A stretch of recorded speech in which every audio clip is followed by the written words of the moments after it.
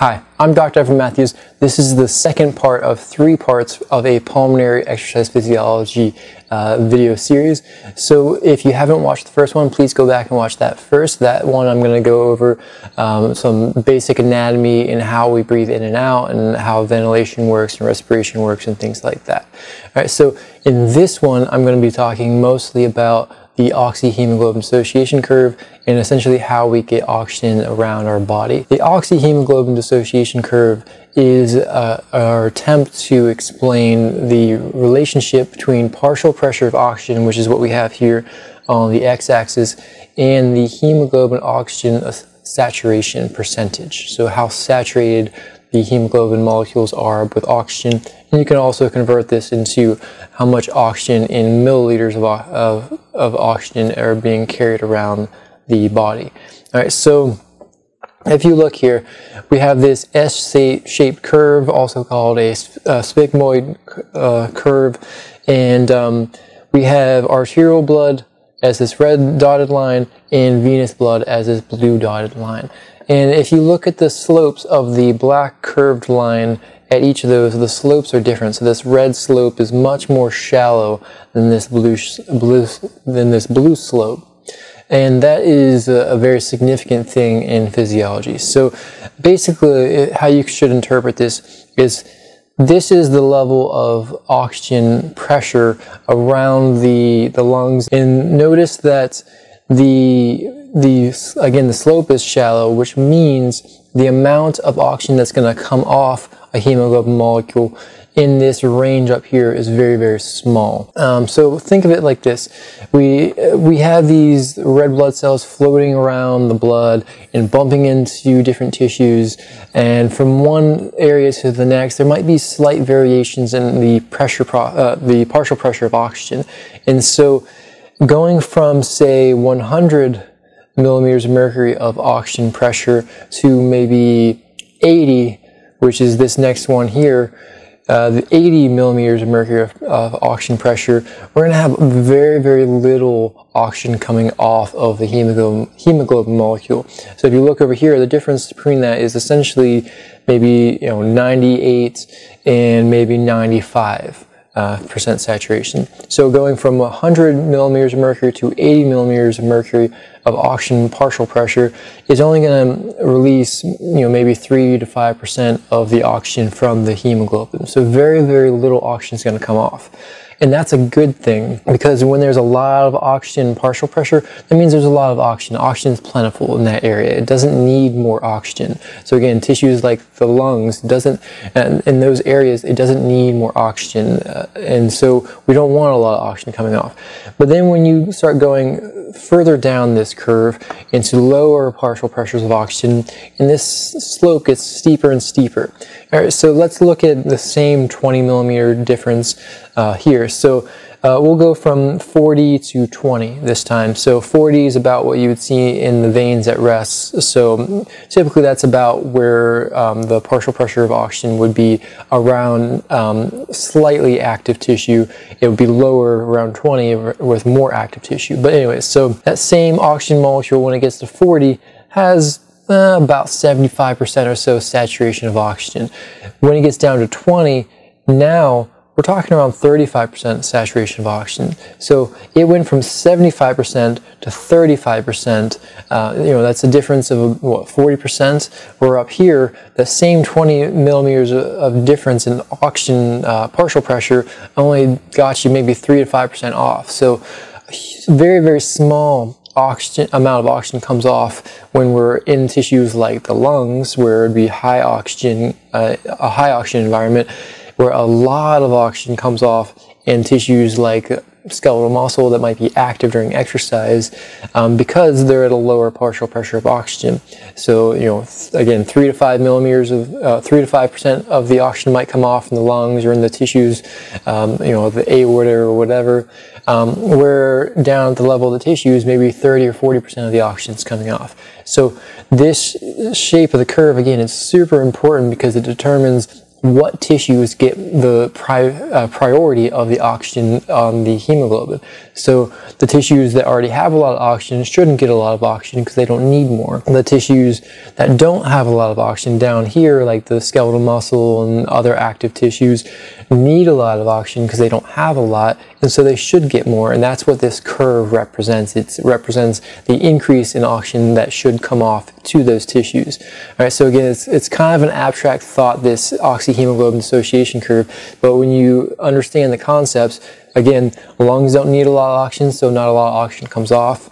Where skeletal muscle does need a lot of oxygen, so a lot of oxygen does come off, and this just simply explains that in sort of a mathematical perspective. The oxyhemoglobin dissociation curve, though, can be affected by a multitude of things, two of which are the same things that affect a lot of enzymes in the body that are associated with exercise, and that is temperature and pH, so basically acidity and body temperature. All right, so as we become more acidic, what we say is that the curve is shifting to the right. All right, so meaning it goes in this direction over here. So this purple curve here would be like the blood pH during a very strenuous bout of exercise, where the black curve, the original curve, is during a less strenuous, so this is around normal rest. This is heavy exercise. So you can see, again, the purple curve is slightly to the right of the black curve, and this has a benefit to us. All right, so it pushes it over to the right, which means at the same partial pressure of oxygen, we're now further down this curve, which further down the curve means a steeper slope of the curve. All right, and again, remember that slope is what tells you how much oxygen is going to come off. So at this 40 here, very little, well, not very little, some oxygen's coming off, but 40 on this, more oxygen's coming off because it's steeper. So again, if we say the difference between, we'll do maybe 10 millimeters of mercury here, so the difference between 40 and maybe 30 on this top slope would be the difference of 75 to maybe 65, 70. Where on this bottom slope, you're talking about the difference between 60 and maybe 40 or so it's a little bit more oxygen coming off. The same thing happens with temperature. So the black line is normal body temperature in degrees Celsius. The reddish brownish line here is an elevated temperature, which is similar to what you'd see with a high intensity bout of exercise. So the exercise curve with the higher temperature shifts to the right, which means a steeper slope at a given partial pressure of oxygen, so more oxygen coming off at any point in time in this, or any point in this partial pressure of oxygen scale. So again, exercise is going to make you more acidic, which is going to lower your pH. It's going to make you hotter, which is going to raise your temperature. Both of these are going to promote oxygen coming off of the hemoglobin molecule and going to the active tissue, which is a good thing for exercise. All right, so we also have another molecule very similar to hemoglobin called myoglobin. All right, so hemoglobin is the molecule inside red blood cells. It floats around the blood and carries oxygen around the body. Myoglobin is inside the cells of the body, and it picks up oxygen just like hemoglobin, and it basically moves it around inside the cell, providing it to areas of low oxygen inside the cell, which essentially is the area right around the mitochondria.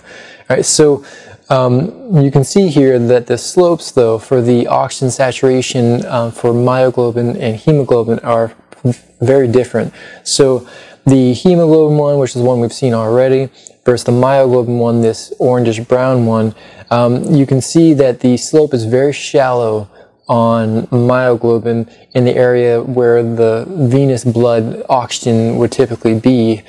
So basically what that means is this steep slope means lots of oxygen coming off, right? Steeper slope of this curve means more oxygen coming off.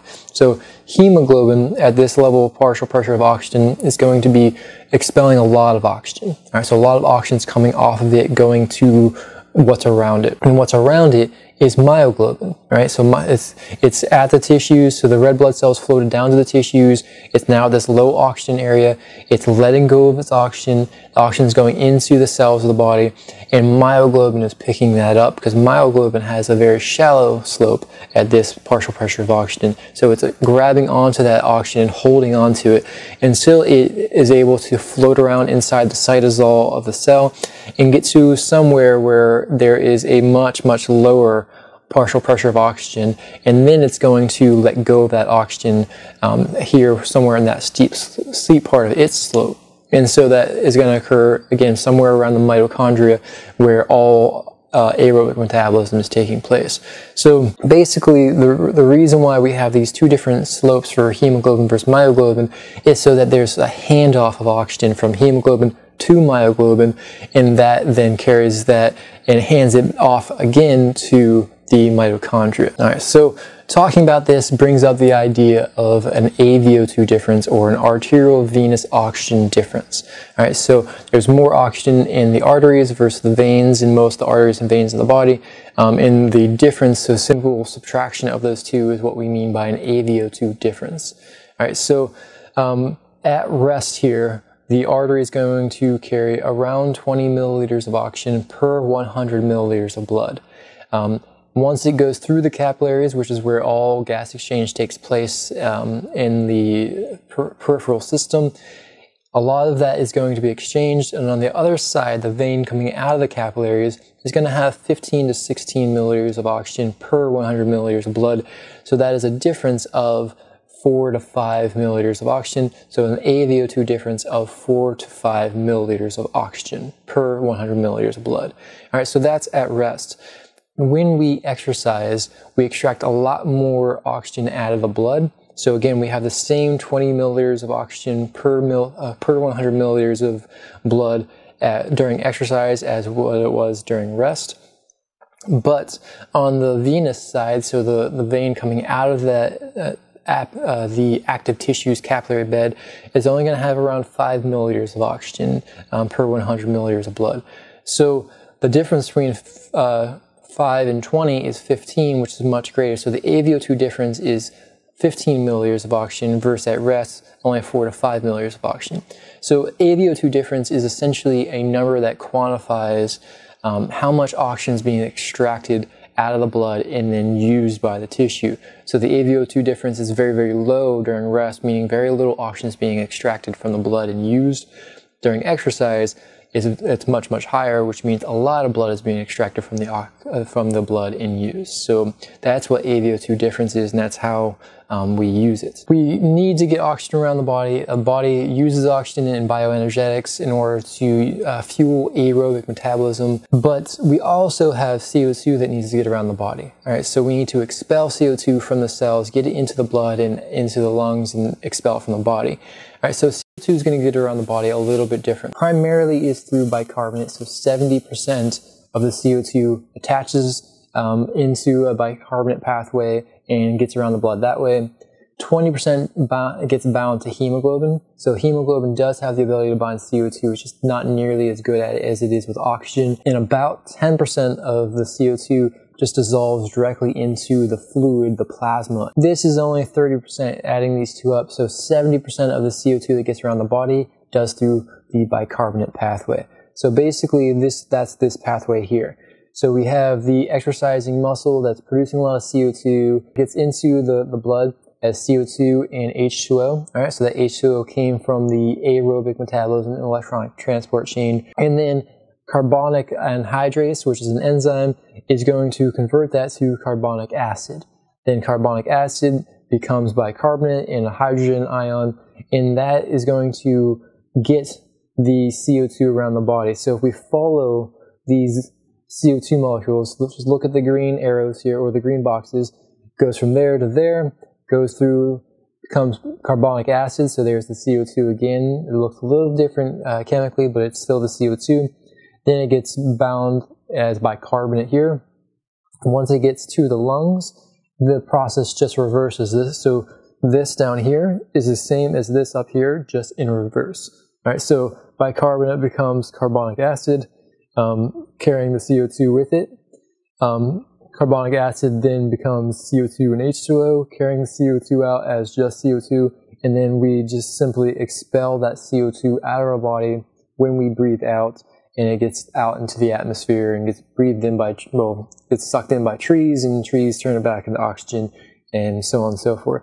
So CO2 primarily gets around the body through the bicarbonate pathway, which is this here. You can see all the green boxes where CO2 gets carried in different versions of itself. We also need to get hydrogen around the body. So hydrogen is acid, all right? So we can't have too much hydrogen build up because that makes us more acidic. And as mentioned in the first video of this series on the pulmonary physiology, the body, the pulmonary system is used for getting oxygen in, CO2 out, but it's also used for maintaining the acid-base balance of the blood. So acid, again, being hydrogen. So we also need to deal with that hydrogen. Notice this is the exact same pathway as the previous slide. So this is still the bicarbonate pathway, but it does two things. It gets rid of CO2 and gets rid of the excess hydrogen. So you can see the hydrogen, you can follow it along, and it's going to eventually get back to the lungs, and it's going to turn into water. Some of that water we absorb into the body and use as plasma volume and whatever else, and some of it we just expel out through just respiratory fluids. All right, so let's go ahead and stop again right here. This will be the end of part 2. There's going to be a part 3 video for the pulmonary physiology section. So please come back and watch that. That'll be the final video of this section. In that, we're going to be covering how our bodies adapt to exercise and how we increase ventilation with exercise and how all that's controlled, and the differences between the average individual and elite athletes as far as how their body handles oxygen and things like that. So please come back and watch that. If you have any questions about this video, you can feel free to put those in the comments section below, and I'll try to get back to you. Otherwise, again, come back and watch the next video. Thanks.